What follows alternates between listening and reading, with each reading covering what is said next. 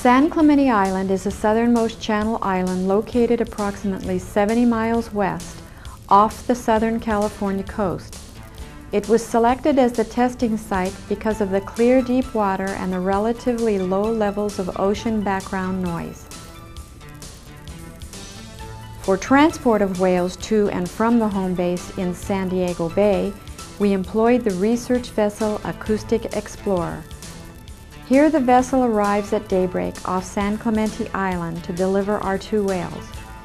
Each whale has been resting in a fleece-lined stretcher suspended in water in its transport container for the 8-hour trip.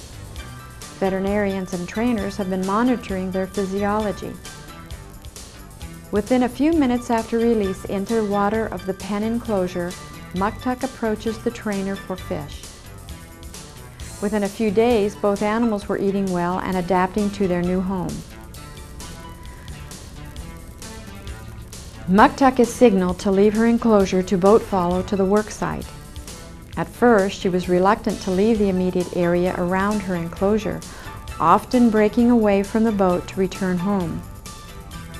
When she was at the work site, she appeared anxious and very often refused the signal to dive. At the point she accepted the signal to dive, the time on the bite plate was slowly increased. As she acclimated to the immediate area, she began to focus on the trainer and the task. Although she had minimal problems progressing to multiple dives upon reaching 100 meters, she stopped responding to the acoustical tones. Although we could not be certain she could hear the tones at 100 meters, we decided to approach the problem as a behavioral breakdown. We regressed back to working her on the surface and giving her 1 tone at a time, set at a frequency and amplitude that she could hear. Her vocal response was reestablished and she steadily progressed towards completing the chain of behaviors required to collect data. Nosy progressed very quickly, working out to 1 mile offshore, making multiple dives to 75 meters and responding loudly to audible tones. However, once he had progressed to multiple dives at 100 meters, his attitude began to deteriorate. He was slow to station for a dive and on occasion would leave the work site to return to his enclosure. He began to refuse the acoustical recall, and keeping him under control, boat following to the work site became increasingly more difficult. One particular avoidance behavior we called mucking had delayed several training sessions. Nosy's obsession for mucking at inauspicious times had given us problems in the past. The behavior appears to be intrinsically rewarding and therefore difficult, if not impossible, to extinguish, especially in the open ocean environment. It appeared obvious that the breakdown in the chain of behaviors was due to Nosy's adversity to making multiple dives to 100 meters. Our approach was to segregate the problem behavior from the chain. We regressed back to 75-meter dives and worked on his motivation by using a variety of positive techniques. These included keeping the sessions short, boat following between dives to break up the work session, and keeping the number and length of dive times random. When his motivation increased, we integrated a single 100-meter dive into a session and progressively added additional 100-meter dives as he improved. Collecting data at 5 meters and 100 meters was completed at the end of December of 1994, and the whales were returned to San Diego Bay to prepare for the second phase.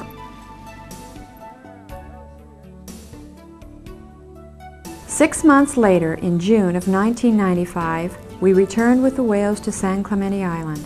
The day following transport, we were again diving both whales to 100 meters. Muktuk progressed quickly, including a clear vocal response to multiple tones. Nosy, on the other hand, became increasingly stubborn, refusing multiple dives upon reaching the 100-meter depth. Attempts to improve his attitude continued to fail. Techniques used during the first phase were successful up to 75 meters, but once diving to 100 meters, he balked at preceding signals. Achieving the 200-meter depth was beginning to appear impossible. On one particular occasion, Nosy refused to go out to the work site or back into his enclosure. This put the workday at a standstill. Time was of the essence, and we had to come up with a solution. There had to be a better way. He wasn't happy with it. I heard him making the mess.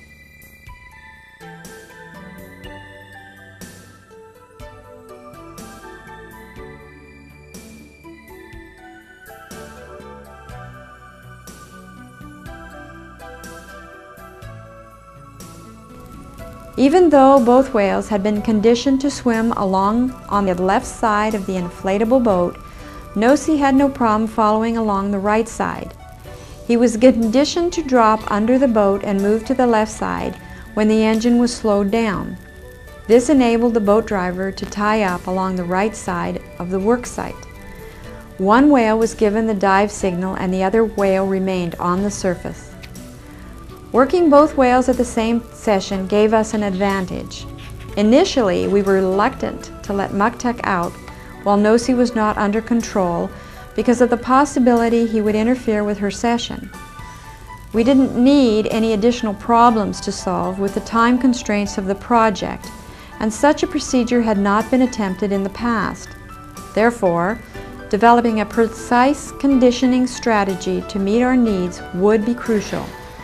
We hoped it would enable us to work through Nosy's attitude problems in a unique way. We surmised that competition between the two whales could improve his motivation. If he refused the dive signal, we could send Muktuk down for the dive when she appeared ready. It would save time continuing on with the session instead of returning Nosy to his enclosure. Also, by boat following them together, time to the work site would be cut by half. Utilizing the surface interval time for one whale while collecting data on the other whale enabled us to make up the time lost dealing with the predictable as well as unpredictable problems. Once they began working together, both animals appeared more relaxed and most of the problems were resolved. Problems we had with Nosy's disruptive mucking ceased.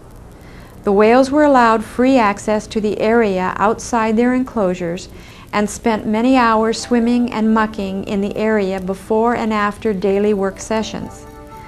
Nosy's attitude improved dramatically. Progression went quickly and the remaining data was collected. Initially, we felt that the improved performance of both whales was due to competition between the two animals. However, after observing both animals for some time, it appeared to be cooperative. Perhaps due to the ever-changing conditions the whales encountered, the advantage of numbers needed for safety and protection was an important factor.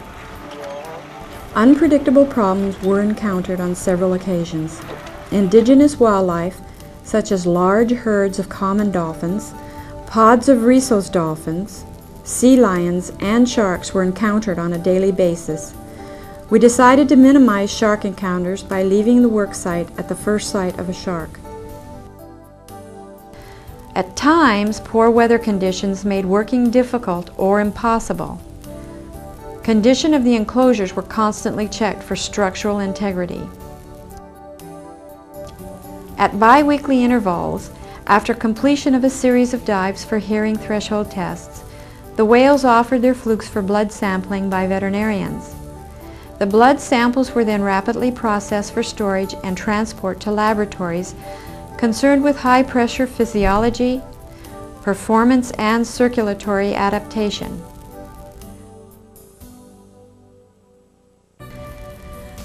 Late in December of 1995, we returned home to San Diego with the whales successfully completing the project Deep Here. The following narration describes the results. Here we have presented the first ever controlled tests of hearing by any marine mammal in the open sea. Trained white whales made 885 dives to a submerged test platform at 5, 100, 200, and 300 meters in the Pacific Ocean.